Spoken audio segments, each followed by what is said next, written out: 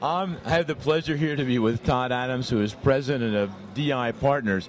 You are giving a whole series of the courses here. In fact, what makes CEDIA so unique is not only the trade show, which was fabulous. There were 30,000 visitors this year, which is a record. Yeah. But it was also 300 different courses, of which you actually did 25. I think that was what I taught about 25 hours of courses, some full-day workshops, and some seminars. Okay. That training is one of the key factors, I think, that as we look at the products, there was one AV receiver that's 11.2. We saw a couple of other products that looked like airplane fighter. You know, you'd have to be an airplane pilot to be able to be able to use it. It's becoming very complicated. I'd like to have your opinion on, as someone who writes books and does these trainings. How has that evolved? Okay, how do but where is that going to go? Let's take out our little crystal ball again and say, what do these people have to do to keep pace with the technology that's coming at them? Well, and it's kind of interesting. If you look at the old college stereo, it's a couple speakers, a receiver.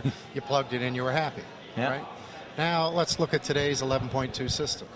You got 11 channels of amplification. You got devices like the media server, cable boxes, DVD.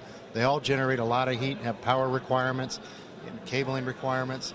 It's vastly more complex. So now we can't just take a stereo, put it in a cabinet, hook it up, and make it work.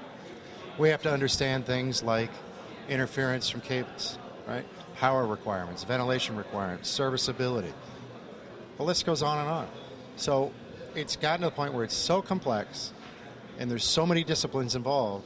The education is just a constant part of what we do. And the multi-room, it's become rather complicated, because if you got 5 sources, okay, and you want 10 rooms, well, how do you do that with digital? Well, look at a very simple example, the iPod. Okay. So we want to have iPod in our home. Where do we put it? Where do we allow the customer to plug it in? Which one of those rooms makes the most sense? Should we have it in multiple rooms? Should we port around the video? How do we port around the video? Are we going to do a component, composite, high definition, RF, baseband? Right? You can see up this one small device, there's several dozen questions that have to be answered, and they have to be done in an appropriate way so that it not only meets one particular customer, but all your customer needs moving forward over a long period of time. So how are these integrators going to learn? I mean, they can't all come here to CEDIA, and they can't all go to the CEDIA in the UK, and say they're somewhere in Bangladesh or in India or God knows where, okay, and they want to learn. How are we going to do that? How are we going to train them? You can't be globe-trotting around the world, though you do quite a bit. I absolutely have the opportunity to travel the world. Well, one of the missions of our company and why it was created was just to fill that need. So our company will come directly to you. I don't care where you are.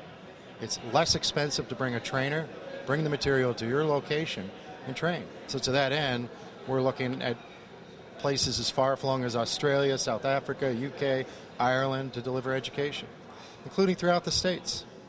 So we can deliver it to distributors, through trade organizations, directly to dealers, but it's gotten to the point where education is now a deep part of what the industry is, and has gone past what you can get here at a trade show. With 300 classes, you'd be lucky to get 5% of those, 1% of those, right?